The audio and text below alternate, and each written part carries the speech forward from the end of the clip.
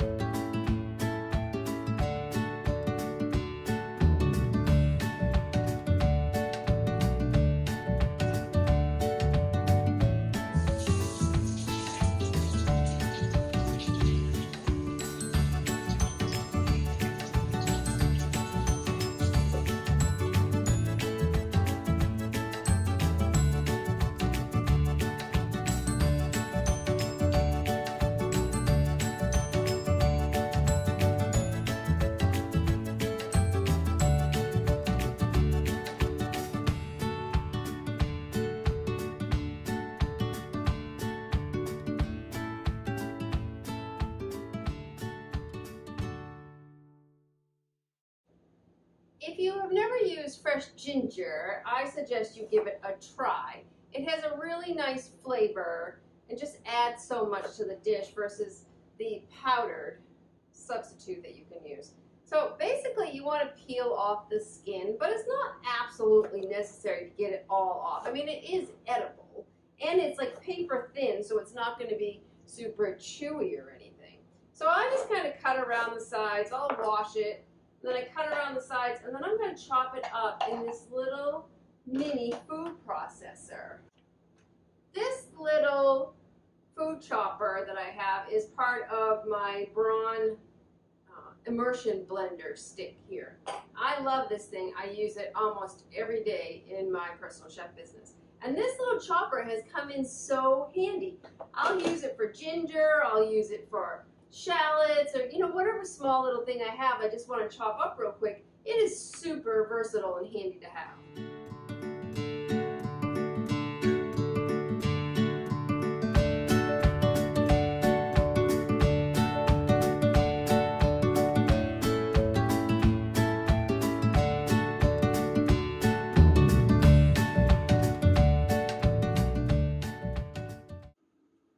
My pot has come up to boil, and I just have a steamer basket in here. And I'm going to go ahead and add the broccoli, because I just want to steam the broccoli first and keep it separate. If I cook it in with the sauce, it tends to, and the chicken, it tends to overcook. So I prefer to do it on the side and then just add it in at the last minute so it stays nice and bright green. As I'm waiting on the broccoli to steam, I'm going to go ahead and start cutting up the chicken. These are chicken thighs, but I want to cut them into like bite-sized pieces. And as you see, I changed over to one of my flexible boards. I use these for all of my proteins. I don't cut any raw meats on my actual cutting board. I always use these little plastic ones, even in my business as a personal chef. So I'm going to get all this cut up, and then we're going to check on the broccoli.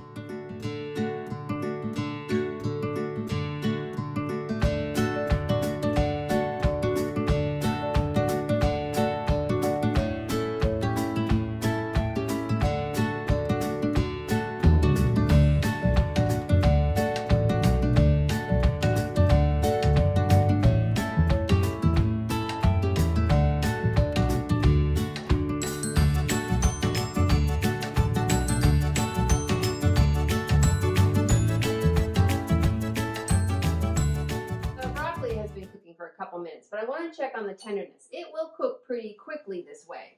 So I just use a fork. I'm trying without burning myself. I just stick it into the broccoli to see if it's tender and does the fork actually go into it. And it does. I don't want it to be completely soft. I want it to stay nice and kind of bright green like it is right here. My pan has come up to heat, so it's nice and warm. So I'm going to add some sesame oil. And because sesame oil is really strong in flavor, I'm going to also add a little bit of vegetable oil. And we're going to get our, you see how hot the pan is, we're going to get our chicken starting to sear. I'm going to sear it in batches. You never want to throw that whole bowl into a pot. It won't end up searing. The only thing it's going to do is boil in its own juices. So this won't take long at all.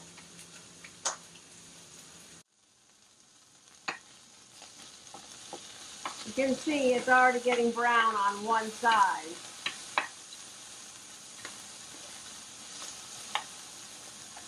The chicken doesn't have to cook all the way through, because we're going to add the sauce and it's going to cook more than that. But I always like to get a little color on it while we're cooking. It just adds more flavor to the dish in general when you have a little color on your food.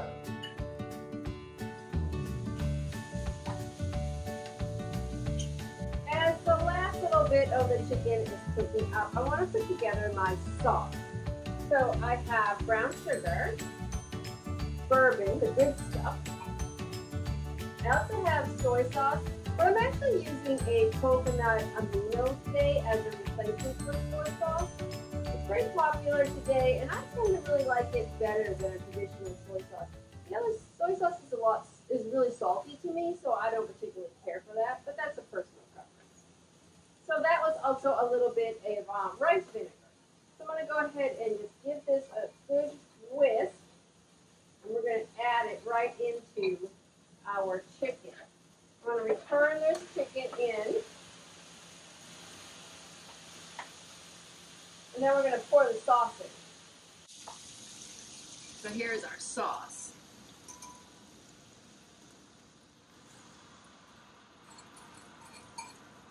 Just added in the ginger and the garlic. So that's going to simmer up while our sauce reduces down. Now, as always, I want to scrape up the little bits of chicken that are stuck to the bottom of the pan. This all adds flavor to our sauce. I'm just going to let the sauce simmer for a few minutes just till it reduces down. It'll finish cooking up the chicken pieces and it'll thicken up to a nice sauce. And then we will add the broccoli back in. So I had a little bit of ginger left over from when we grated up the ginger root in the little mini food processor. But I don't want to waste it. I only need a teaspoon for this dish. So I'm going to put it in this little cup and I'm going to pop it right into the freezer, and then when I need some, it'll be all grated up and ready for my next dish. The sauce has reduced. It looks like it's a nice consistency. I'm going to go ahead and add the broccoli and stir that right in. So let's go ahead and give it a taste and see what we think. The broccoli, because we steamed it ahead of time and just add the last minute, it stays nice and green, and that's really what you want. You want it to be pretty on the plate. You know, there's always the presentation is important. So let's see.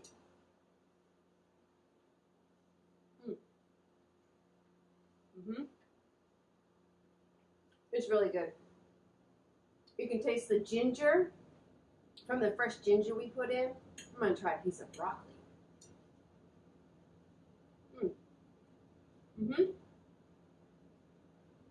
The broccoli still has a little bit of bite to it, so it's not completely overcooked and mushed down, which is exactly what you want. And such a key when you steam it ahead of time and then add it the last minute. So today I showed you how to make a bourbon chicken, and it was super quick and easy. I mean, it'd just be perfect for a weeknight meal. And because we're cooking the bourbon, you actually cook all the alcohol out of it, so there is no alcohol content in your food. I also showed you a little quick tip about how to take the florets off the broccoli head, really easy. So if you enjoyed this video, go ahead and like and subscribe. Leave me a comment or turn on notifications to never miss an episode. Until next time, I hope you have a great day, and I'll talk to you later. Bye, everyone.